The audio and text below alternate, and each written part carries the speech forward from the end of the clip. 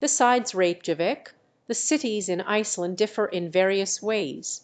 Akureyri, for example, is the second largest city, and is known for its beautiful surroundings and vibrant cultural scene. It has a more laid back atmosphere compared to Reykjavik. Another city, Selfoss, is known for its proximity to natural wonders like waterfalls and geothermal hot springs, making it a popular tourist destination. The city of Egilsstadir, situated in the eastern part of the country, offers a tranquil setting and is known for its picturesque landscapes.